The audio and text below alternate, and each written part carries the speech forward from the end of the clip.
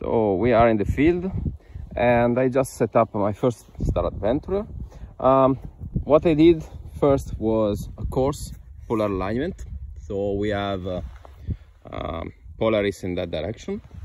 And then you notice that I have mounted already my gear on top, and you can see that the payload is fairly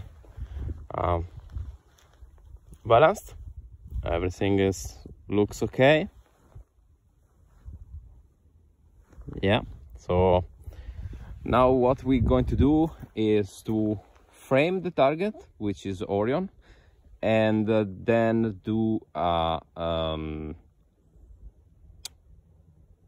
we do the precise polar alignment, and we slightly reframe using the motor and this micrometric control here on the declination bracket.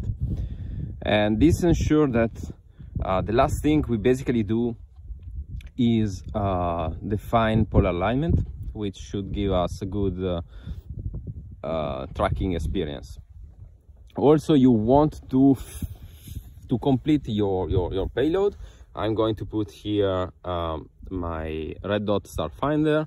I will take the remote control, and I will set up my anti-dew device so that the payload is complete and we do not need to touch too much the Star Adventurer once we have polar aligned the thing to Polaris. So let's complete the setup.